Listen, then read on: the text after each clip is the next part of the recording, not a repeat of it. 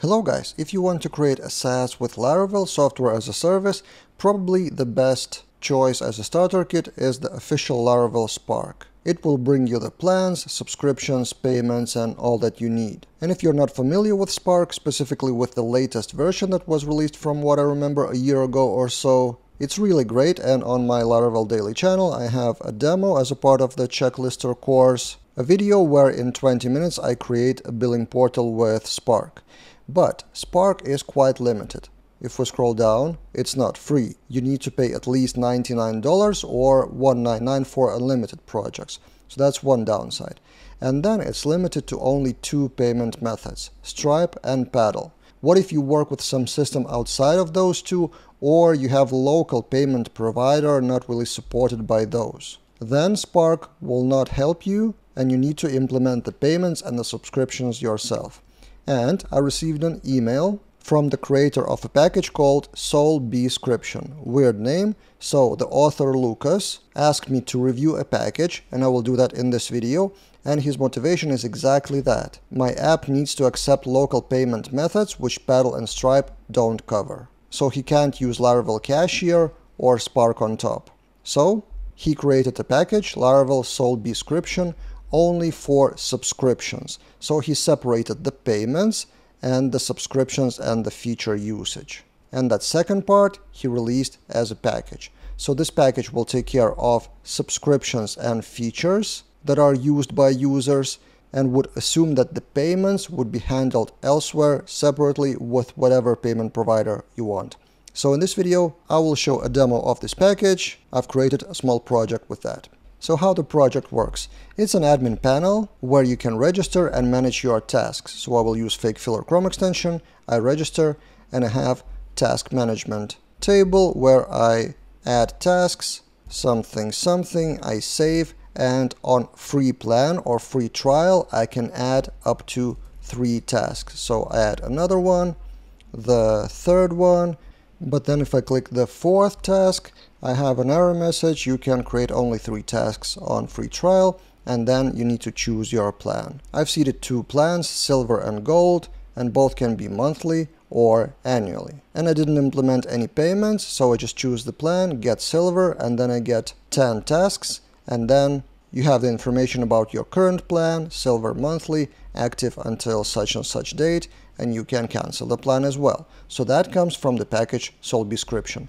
Everything else is kind of like additional visual layer on top of the package. And that layer, by the way, was generated mostly, at least task management, by our quick admin panel. So if you want to generate admin panel, this in particular was version of Livewire plus Tailwind, the newest one. So we have 3 generators, the old classic Laravel plus jQuery, the Vue with Laravel API, and the latest one, Livewire with Tailwind. So this is exactly what you can see on the screen. The visual theme is Notice.js by Creative Tim. Now, how does that package work, Laravel Soulbscription, and what functions did I use in my demo?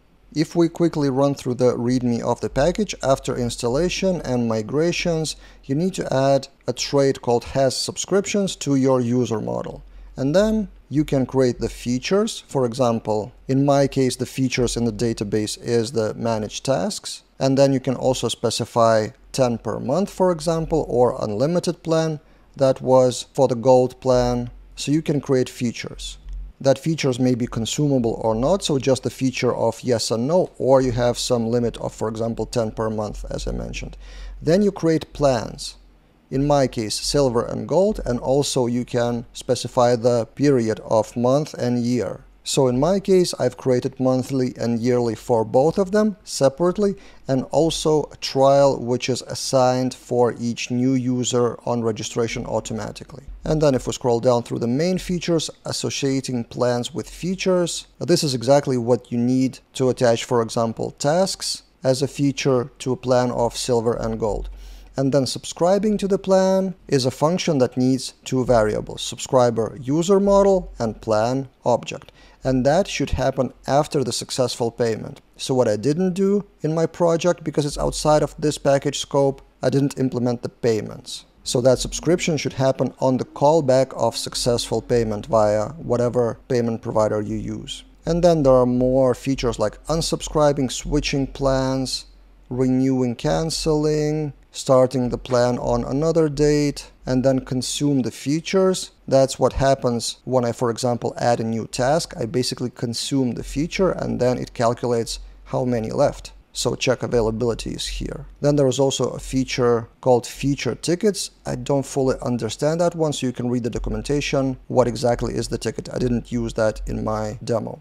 So this is the README. Now let's take a look at my code. So first, the data seeders, as I've mentioned, in addition to roles, permissions, and users that come from Quick Admin panel, feature seeder creates those two, consumable false in one case, and plan seeder is for those 5 plans and also attaching the features to those plans. Then in the task create form, I check for subscription plan. So it comes from auth user subscription plan name. This is in the mount method of Livewire component, but it could be Laravel controller in your case. And when submitting a new task, I try to consume that with one of those features and I catch the exception of overflow. And if there's an overflow happening, I redirect back with the status of message, you can create only such and such number of tasks. So basically on creating new records, you can check and try to consume the feature and the package would stop you from doing that and throw an exception. And then finally this page, my plan, which is not a Livewire component, it's a regular Laravel controller, which shows the blade with current user subscription. And then when you want to update the plan,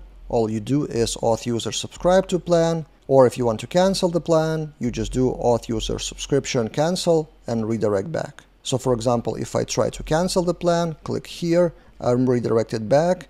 Nothing really changed, you would think. But if I go to the subscriptions table, I have canceled ad filled in and expired ad filled in as well. So basically the plan isn't actively cancelled, it's still active until the end of the month, but with the dates set in your database. So that's about it, the package to manage the subscriptions without the payments, because the payments should be, as I said, happening separately elsewhere with your payment provider of choice. And I will publish this as a free repository on GitHub.